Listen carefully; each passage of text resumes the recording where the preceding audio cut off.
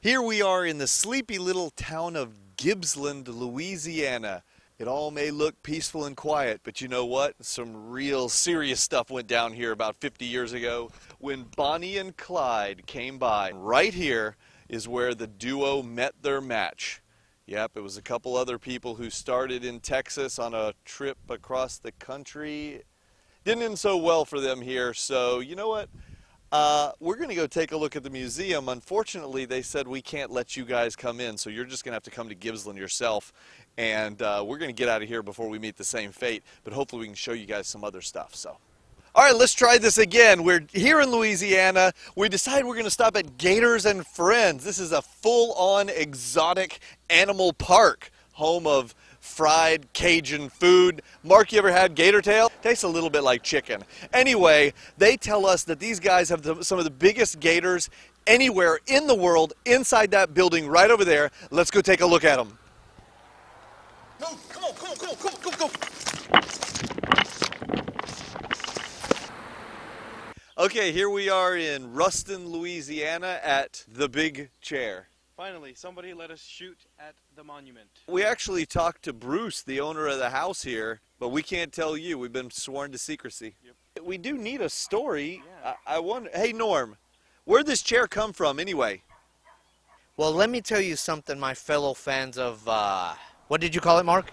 Modern science and architecture? Yeah, that. This chair is the tapioca of architecture, science, and history. How about geography? That too. King Tut wanted a chair, and he wanted to get away from the desert. And look at this place. It's green. He came over here.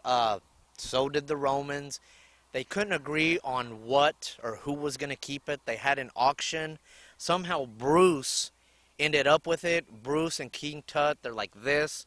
King Tut is gone, so Bruce is still here. Is stuck with King Tut's chair. Okay. Hey, Norm. Who's running the camera? All right, well, what a day for our first day on the Streaming Across America tour, part 2. We had a good time today. We went from Texas to Louisiana, and we saw Bonnie and Clyde's place, and of course we went to the alligator farm, but we can't even talk about the unspeakable horrors there. And then we saw then we ended up here, so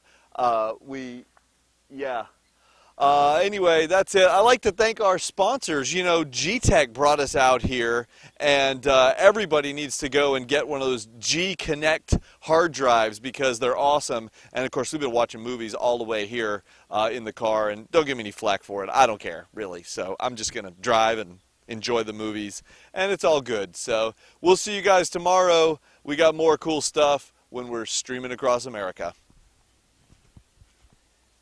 So we just shot the Bonnie and Clyde segment, and I told John and Norm after we passed the cemetery, you know the headstone's right there, right? And they're like, nuh-uh. So we Googled it, and it's not the headstone that I was talking about, but it's apparently the historical marker for where they got capped. We found it, and it's actually kind of cool, right? It's pretty cool. I mean, what's crazy is it's so quiet. And we're in the middle.